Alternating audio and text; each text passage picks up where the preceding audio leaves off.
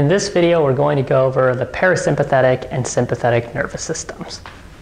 Activation of the parasympathetic nervous system produces what we call the rest and digest response, whereas activation of the sympathetic nervous system results in the fight or flight response.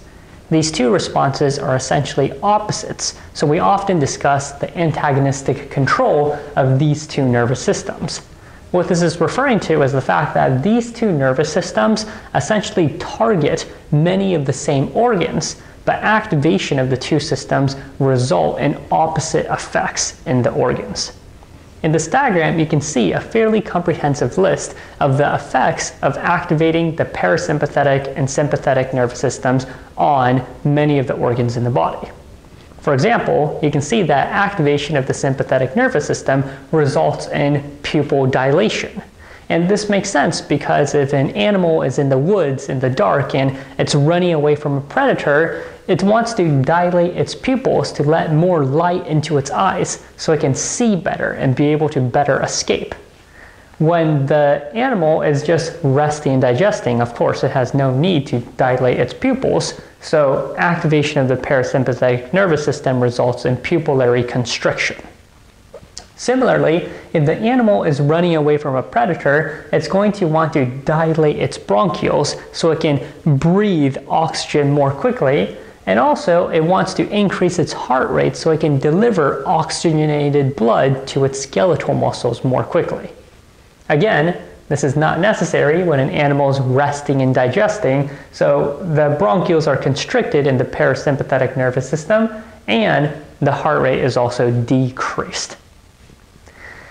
The parasympathetic nervous system, since it drives the rest and digest response, of course, it's going to stimulate digestion.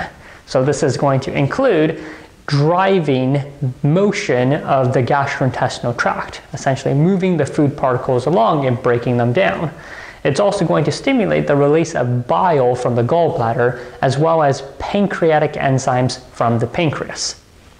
When you're in a fight or flight response, you certainly don't want to be digesting food, so activation of the sympathetic nervous system inhibits digestion. For the bladder, the sympathetic nervous system will relax the bladder, whereas the parasympathetic nervous system will constrict the bladder. And finally, this is exclusive for the sympathetic nervous system. Activation of the sympathetic nervous system will stimulate the adrenal medulla to release epinephrine and norepinephrine. This is particularly important because epinephrine and norepinephrine are hormones released in the bloodstream that actually drives a lot of these sympathetic responses we just discussed. Finally, a last important distinction between the parasympathetic and sympathetic nervous systems are the neurotransmitters involved. So both systems involve a preganglionic and a postganglionic neuron. The preganglionic neuron synapses on the postganglionic neuron that then synapses on the effector organs. In the parasympathetic nervous system, the preganglionic and postganglionic neurons both use acetylcholine as the neurotransmitter. In the sympathetic nervous system, the preganglionic neuron uses acetylcholine as the neurotransmitter, but the postganglionic neuron secretes norepinephrine. It's of course important that the postganglionic neurons in these two systems are secreting different neurotransmitters, and that's because they're acting on the same effector organs.